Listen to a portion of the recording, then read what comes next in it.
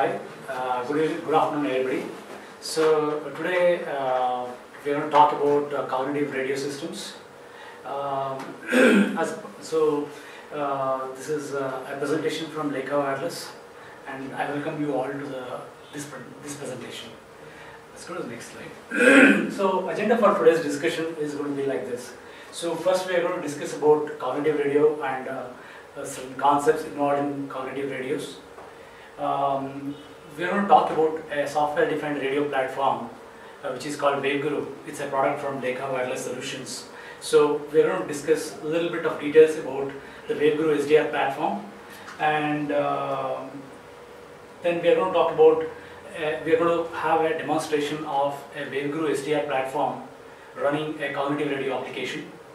Followed by that, we are going to point out some of the specific research areas where the students and academicians as well as researchers from industry, how they can utilize this SDR platform and what are the possible areas of research in cognitive radio. Okay, so let's start off with the question like, what is cognitive radio? So I think this is something which is a very well-known term in wireless world, the cognitive radio. So any answers like what is cognitive radio?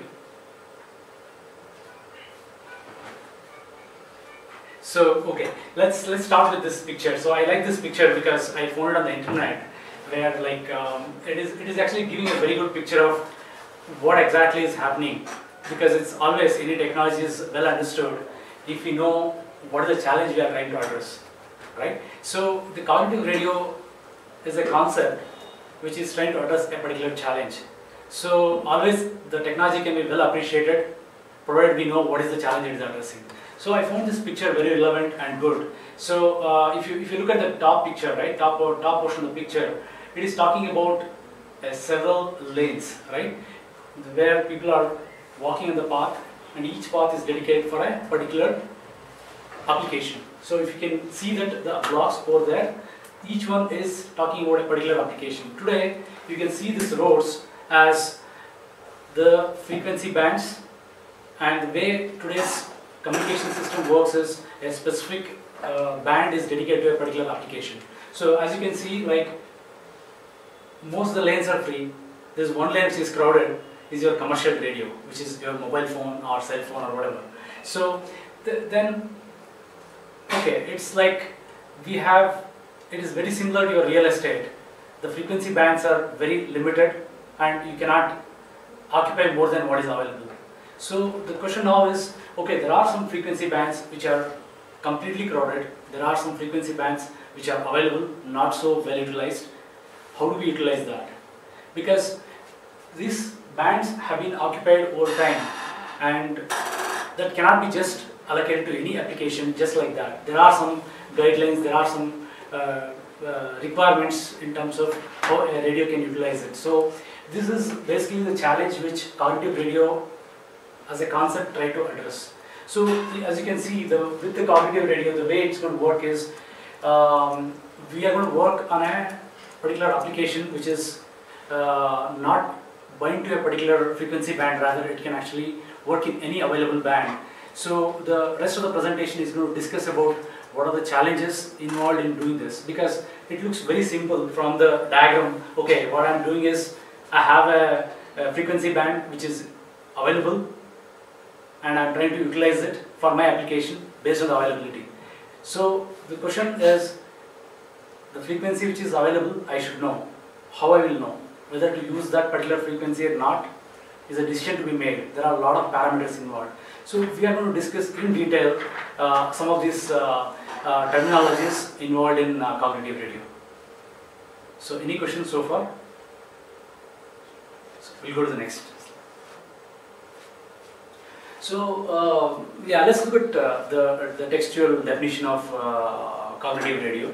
So cognitive radio is an adaptive intelligent radio and a network technology. Of course, it has to take care of the links, and that can automatically detect available channels in a wireless spectrum called white spaces. This is some terminology we will be quite often be using throughout the discussion. So white spaces. Say white spaces are those bands which are unused, like some frequency bands which are left vacant when there are two applications running, the in-between bands which are unused are called white spaces. So, and adapt transmission parameters, enabling more communication to run concurrently and also improve radio operating behavior. Basically, it's like not only it's going to utilize the white spaces, it is also going to do some kind of the transmit waveform generation such a way that it is going to coexist and it is going to occupy the bandwidths in a very optimum fashion, where it is not occupying bandwidths which are not more than required, like very optimum, right? So this is the definition of the cognitive radio. Basically, say, when we talk of all this flexibility, right? Say when we are looking at a flexibility in terms of receiver, flexibility in terms of transmitter. So there are two parts involved. One is in terms of the concept, learning things and doing things. So for doing things, you need a platform. Generally, in most of the cases, you need a software-defined radio, which is the basic fundamental hardware that is required to realize a cognitive radio system. So basically, it is the software-defined radio which provides the platform. On top of it, where you are going to generate, you are going to build your cognitive radio system. So some of the possible functions, like as I mentioned, what we want to achieve involves a specific set of functions to be implemented by a cognitive radio. So the possible functions of a cognitive radio includes, like first it has to know what is the geographic location it is with respect to the other radiating transmitters. That is one of the requirement. And it has to identify and also authorize the user. And it has to sense all the neighboring wireless systems which is in the neighborhood and adjust its power such a way that it is going to adjust both its power and modulation characteristics such a way that it is going to coexist with the primary user, or rather all primary users. So we'll go to the next slide. So the cognitive radio is a concept which is in evolution. Basically, it's evolving. So if you look at the way it has evolved, say it has started off with the SDR platform, which is the basis hardware, and first people started implementing adaptive radio. The description of adaptive radio is something which is capable of monitor own performance and also constantly adapts to achieve best or efficient communication, which is being the previous generation wireless systems, right? So adaptive radio is the first step towards the cognitive radio. And today we are discussing about cognitive radio. Again, it is one step ahead of adaptive radio, wherein cognitive radio is aware of its environment as well as state of operation. So example is basically like if you are going to take some localization where like you are going to sense the spectrum, check the usage, how it is used, and you are going to also consider the local regulations, because there is something called homologation where a specific region or a specific country has its own definition of what band should be used for what purpose, what should the adjacent band emission and things like that. So it is the radios is going to be aware of all these parameters when it is transmitting, and also it is capable of learning its environment, what is happening in the neighborhood in terms of other wireless systems. So and also it is able to make some decisions like constantly comparing any changes in the spectrum it is utilizing as well as other spectrums. Basically, it is continuously monitoring the available spectrum, and based on that, it is going to change its decision. So, when we say like monitoring the spectrum, say you are operating in frequency band F1, let's say all of a sudden a primary user comes up, or I see that there is some kind of interference that is happening, then you are going to take a decision which is going to move to another band. So there has to be a protocol which is sitting above this cognitive radio, which will communicate with the other end, where both the transmitter and receiver switches over to a new frequency band. So that is the kind of capability we are talking. And the next step is probably it is something which is again another area which is under research. I mean, there's an intense research which is going on in terms of intelligent radios.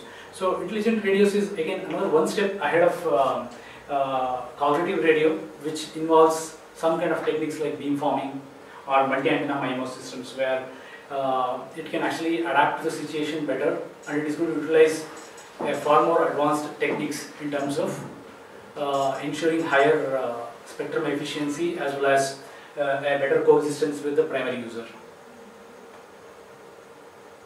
So, move to the next slide. So yeah, the cognitive radio today can be classified into in multiple ways.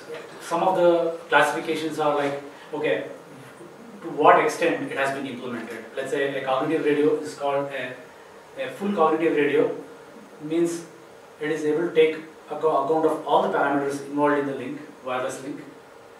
And so in case of spectrum sensing cognitive radio, it is a very simple method where I sense the spectrum which is available and I just start my link there, and that's it.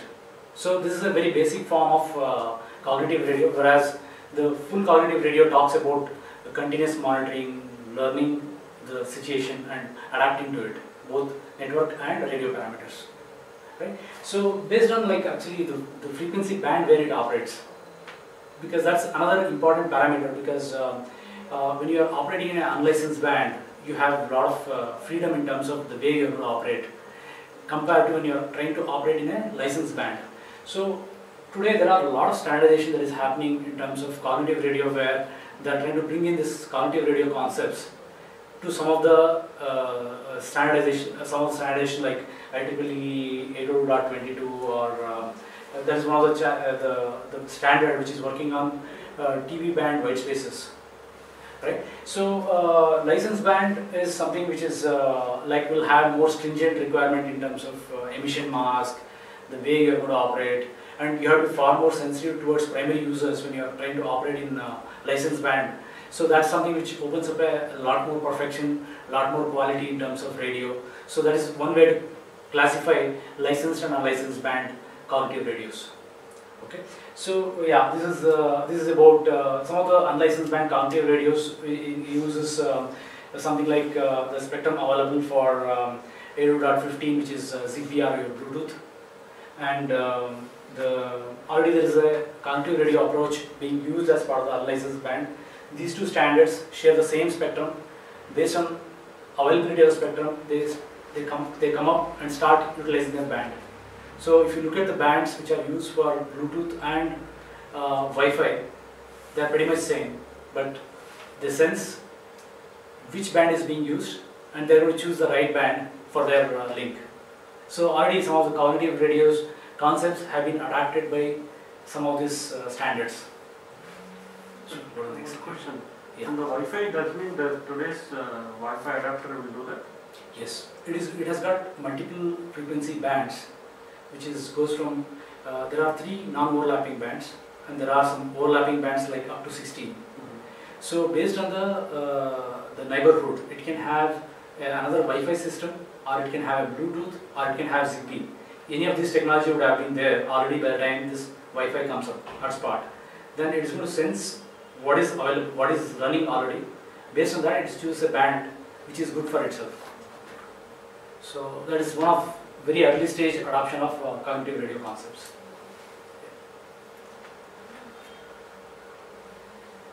So yeah, like as we discussed, so there are some of the functions to be executed by a cognitive radio. As like let's look at some of the important functions that a cognitive radio does in order to work in the way it is supposed to, right?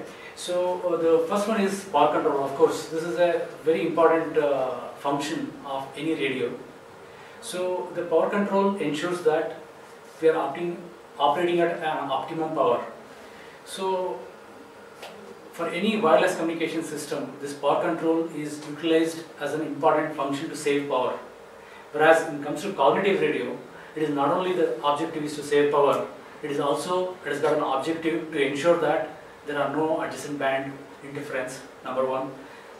It is trying to operate with sufficient power so that if there is any other link, primary user that comes up, he has very less amount of interference.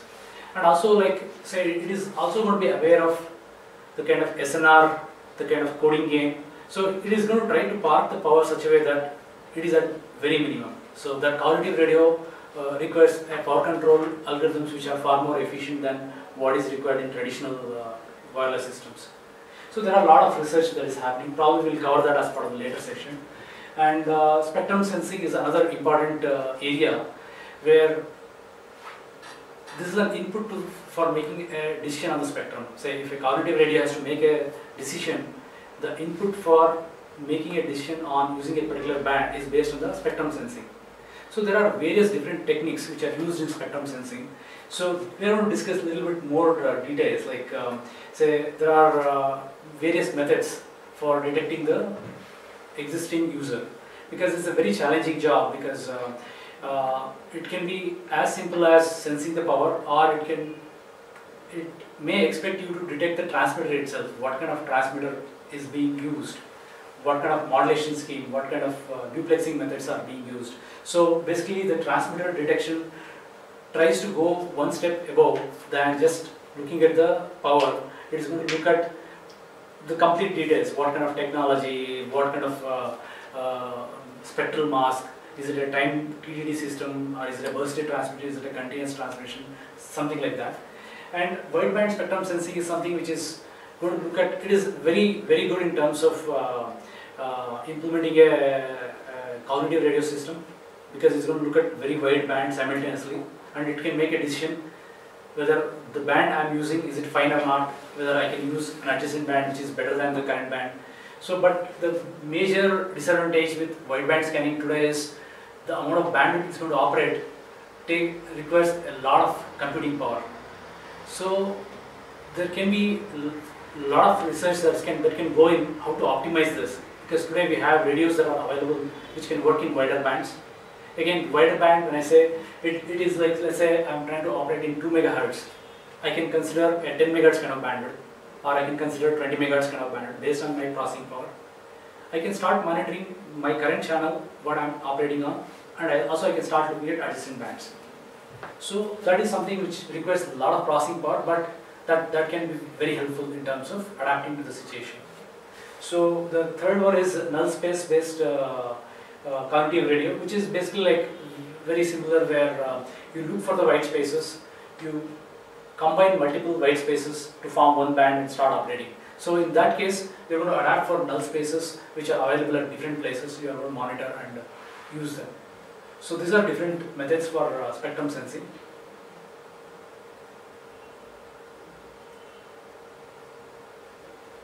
So let's look at the first method, which is transmitter detection.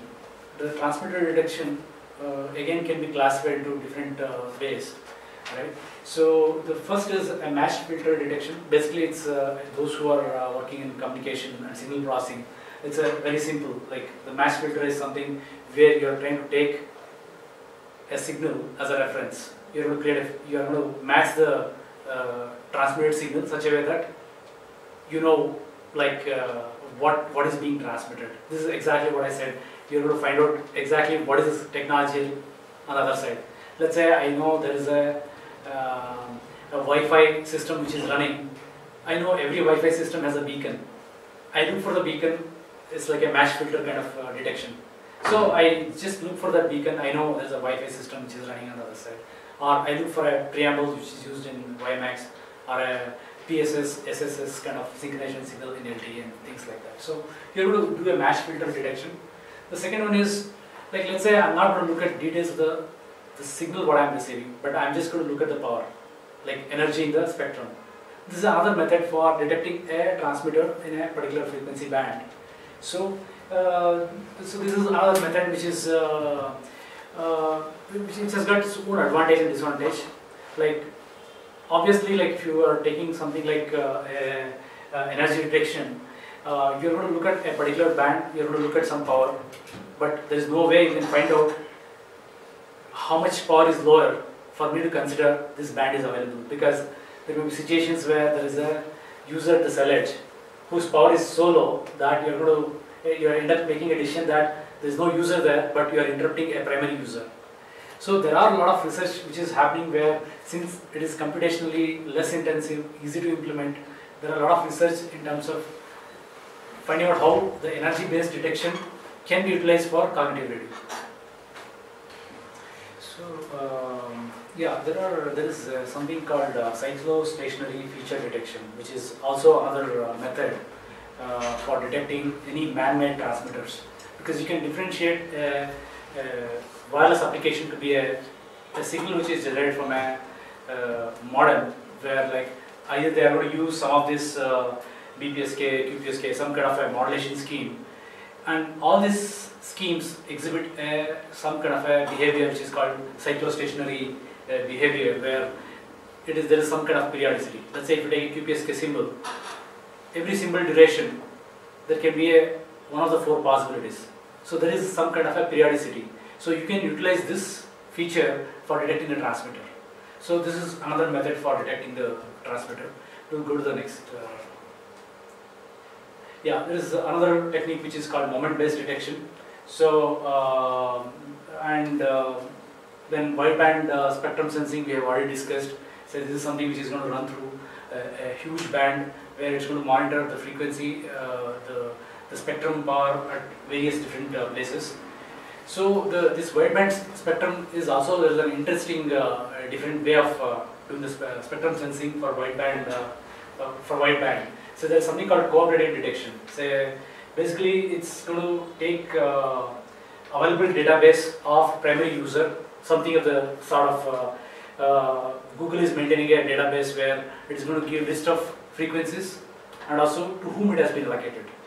So you know what, like some kind of a prior information that who's using this band, then you can adapt your transmission in a particular band once you know the technology for which this particular band has been allocated.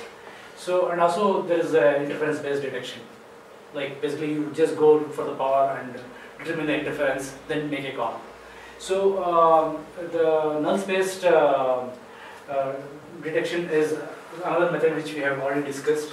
So primarily here again the idea here is to reduce the interference which is caused to the primary user is as much less as possible. So we are going to work on the null spaces only. We are not going to occupy the band which is used by the primary user. So the next step is basically like among the functions. First we are going to do the spectrum sensing, then we are going to do the spectrum management. Say like once the spectrum is sensed, you have to manage the spectrum whatever you are going to operate.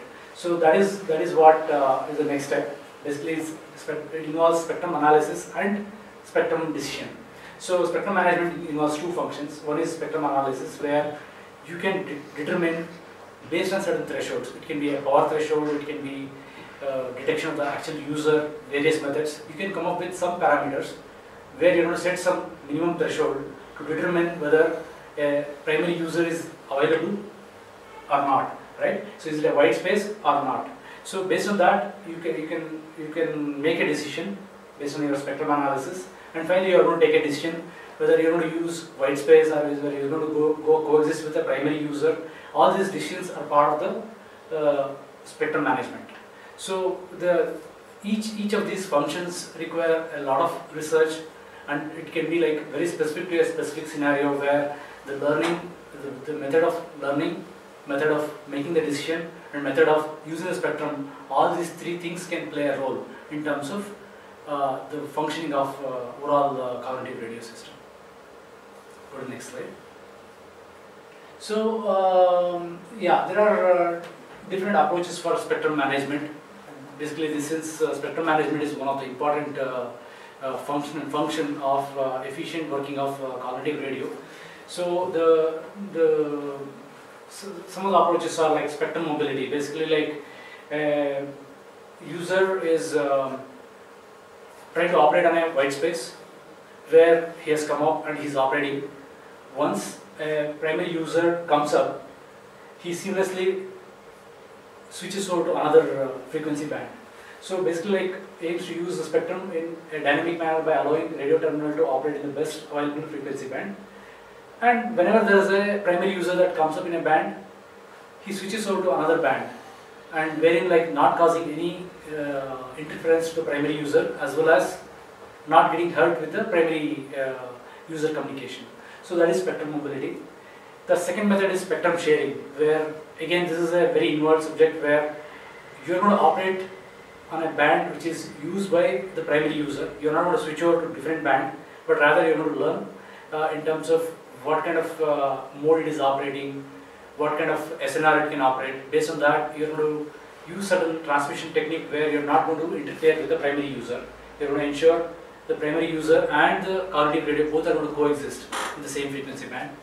And sensing-based spectrum sharing, this is basically it's used in licensed band where the method of usage of spectrum is already known. Basically, let's say there's some kind of frequency hopping or a time division duplexing. Whenever the spectrum is not utilized, it is sensed, and only those time slots are used. So this is one of the examples for sensing-based spectrum sharing. Go to the next slide. So yeah, we talked about various different options, but let's see like what are the options we have in terms of ensuring that when I transmit a signal, it is not entering the primary user. Some of the standard or the well-known techniques for achieving advanced transmitters are like beamforming. That is going to provide you some kind of a spatial multiplexing where you are going to create your own channel over the air through the beamforming, and that is going to reduce the interference for the primary user.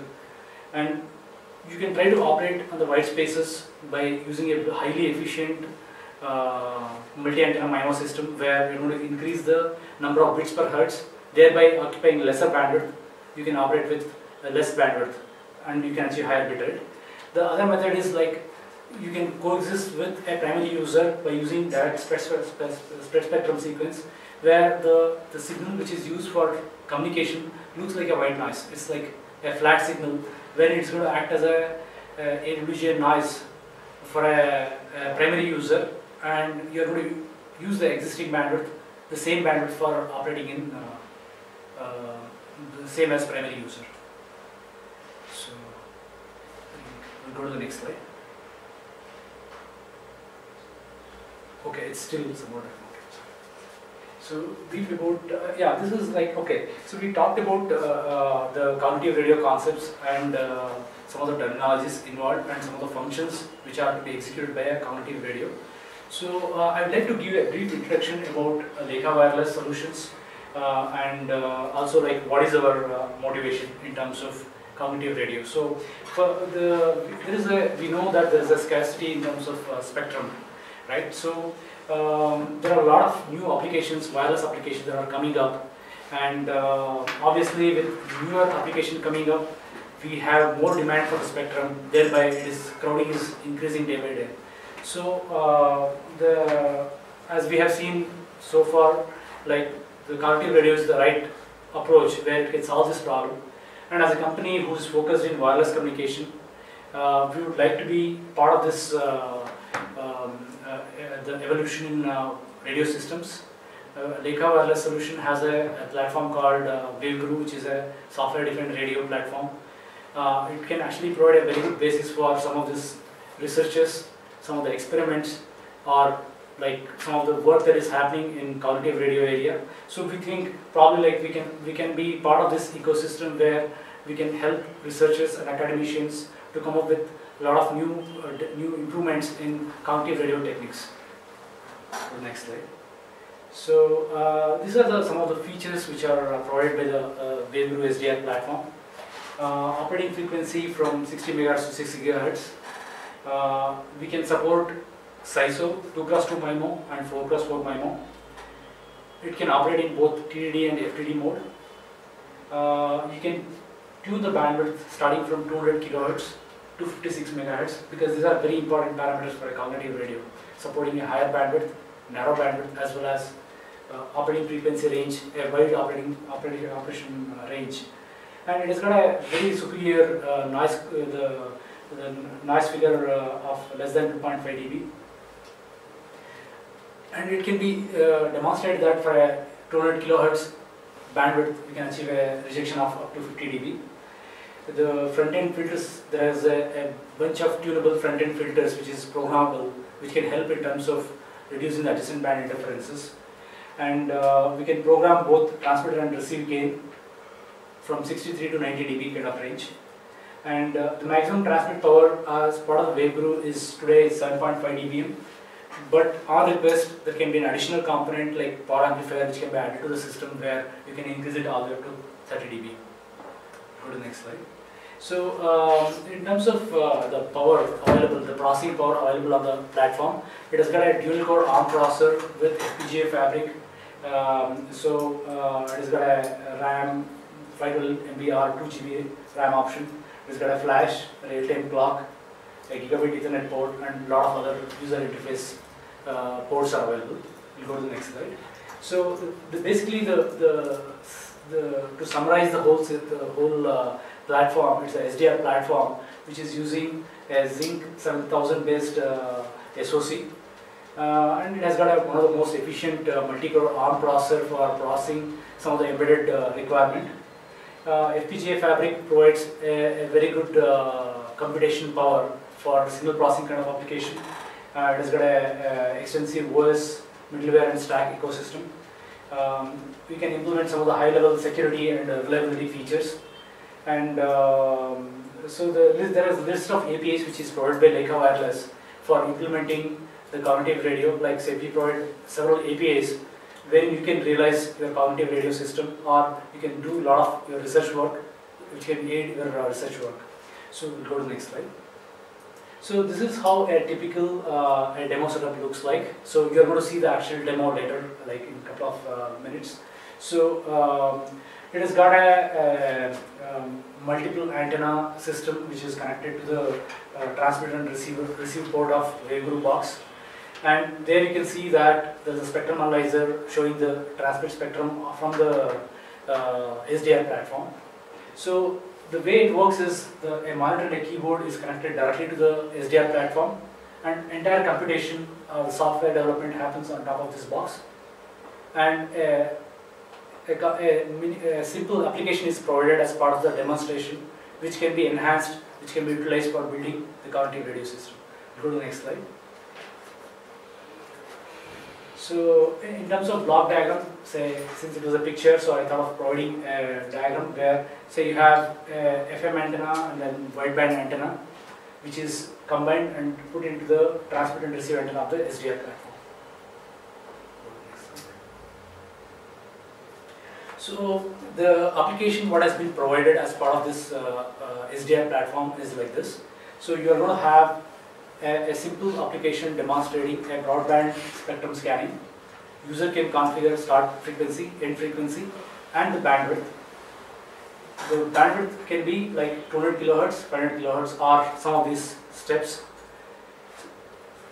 As a simple application for spectrum analysis, the user is asked to feed a particular threshold because the entire spectrum scanning is based on the power, not based on the transmitter detection mechanism. So you can actually mention the power to determine what is white space, what is not white space.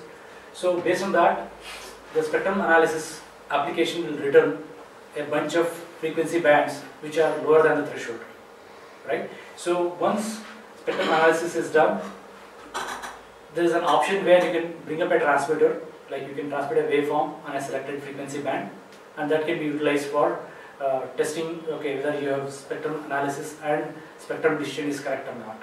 So these are the basic functionalities which are provided as part of the cognitive radio system application along with Waveguru SDR platform. Go to the next slide. So like say you're now going to switch over to the demonstration of this particular application, and then we'll get back to the some of the research areas which are actively pursued by a lot of different institutions. So we'll discuss a little bit more about that. So this is our cognitive radio demo setup.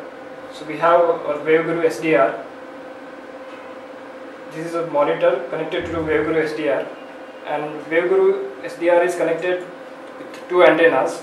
This one is the between 800 MHz to 2.7 GHz antenna. This one is FM antenna. So both are connected to the receiver of the Waveguru SDR, and from Waveguru SDR, transmitter is connected to the spectrum analyzer to view the transmitted frequencies.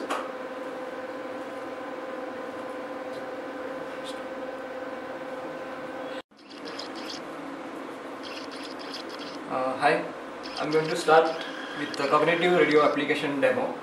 So first I'm going to scan the FM band. So here we can see I'm going to scan from 70 to 109 megahertz with 500 kilohertz step size. So what we can see is the frequency versus RSSI. So this is spectrum scanning. So this data will be logged and will be viewed in the cognitive radio application.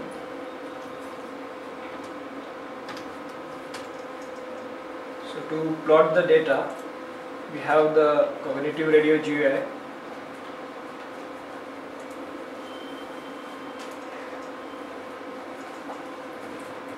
So here we can see the different frequencies on x-axis and the RSSI in dBm on y-axis.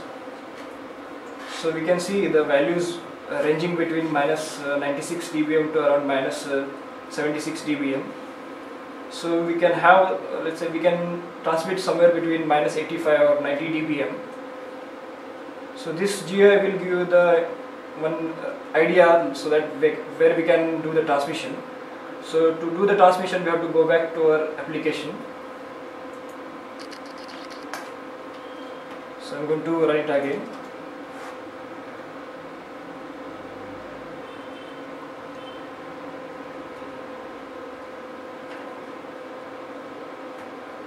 So we can generate one report between different bands based upon the RSSI. So let's say I want to just create two bands. So ranging between minus 80 and minus 90. So here we can see this report. So we can see the frequency bands available between minus 90 dBm to minus 120 dBm. So we will have different continuous frequency bands.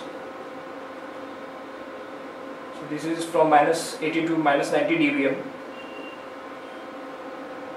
So this will also give a clear picture like what band we can operate based upon our RSSI thresholds.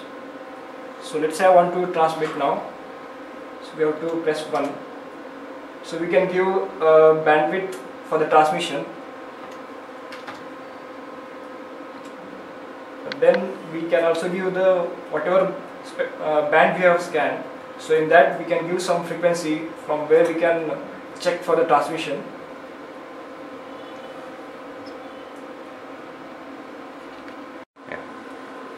So after entering the desired bandwidth, we will give the start frequency from where the frequency search will happen. So I give the same start frequency and also till what frequency range we want to do the scanning. So once these two parameters are given, then we have to give the RSSI threshold. So what is minimum threshold we are going to look for? Let's say I give minus 85 dBm. So here we'll have this frequency candidate to be valid for the transmission. So now we can do the transmission on this frequency with default FIR filters or the user FIR filters. So I'm going to use the default FIR filters for the transmission. So for that we have to press 2. So now the transmission has started on the 70.25 megahertz. So we can see on the spectrum analyzer.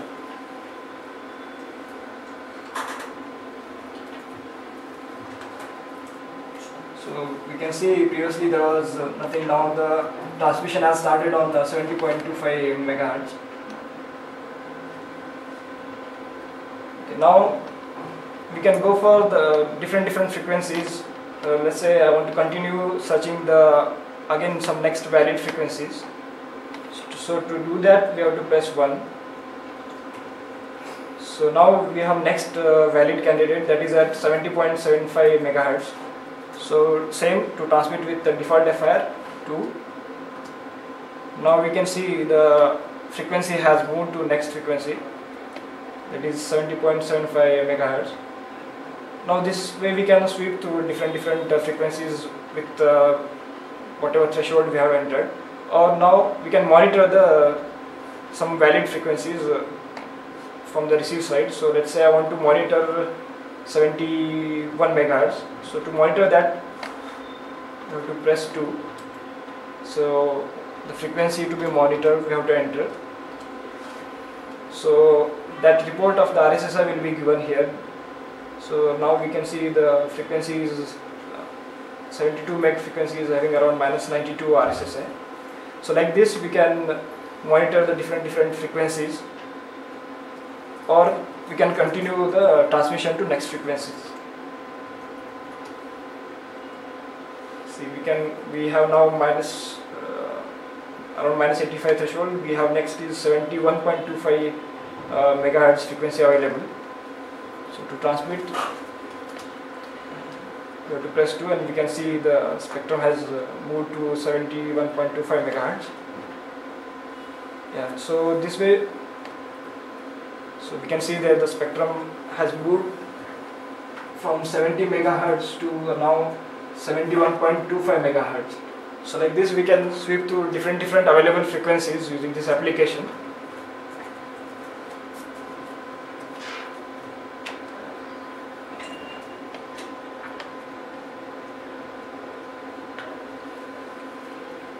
And to exit from this application, just press 0. So this application will be closed. Say